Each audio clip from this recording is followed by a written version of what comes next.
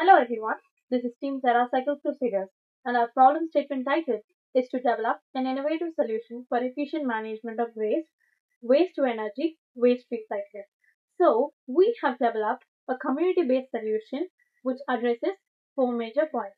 The first point is the community separation of waste. In the local communities, the waste is separated.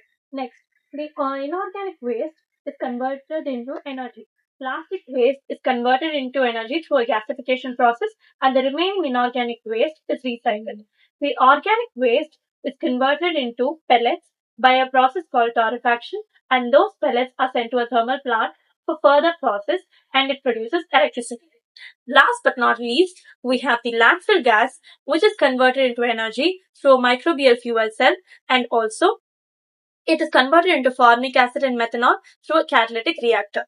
Now, we have also developed a software which focuses on the tracking and management of waste. It has many icons which symbolizes features like tracking of waste which comes into the plant, the amount of waste which has been recycled, and stuffs like this. So now, we also have a point system where the vendors are given points for every successful energy conversion of 10 kg, which in turn gives them groceries or medical stuff.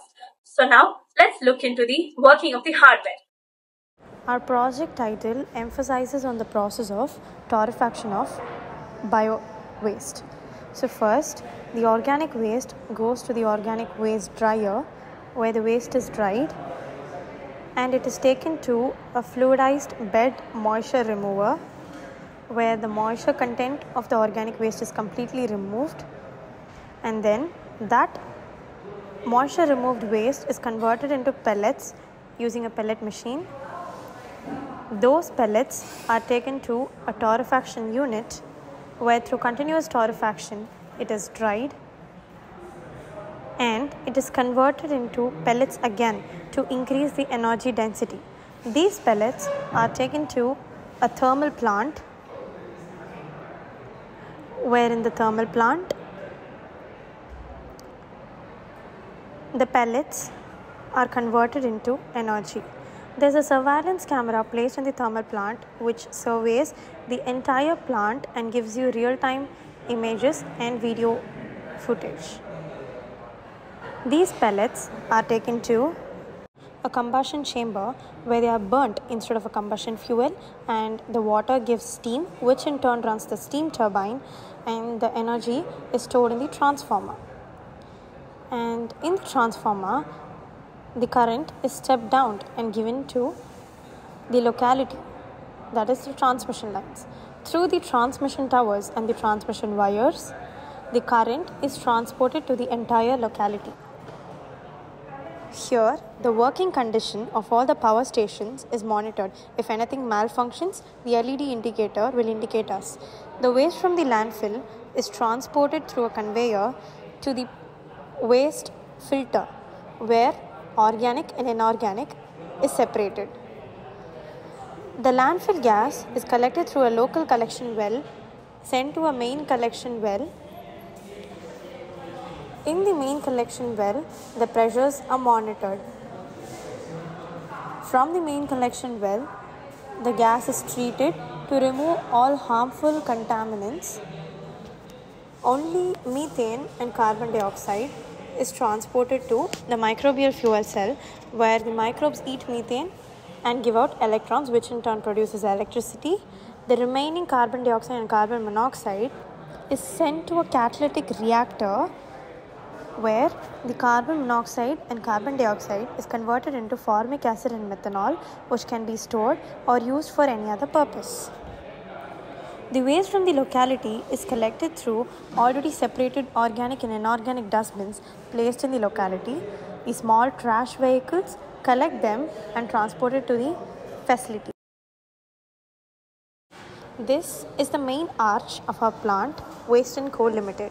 We have designed a truck with two compartments which can carry organic and inorganic waste separately. The weight pitch at the entrance is used to calculate the weight of the waste by eliminating the weight of the truck.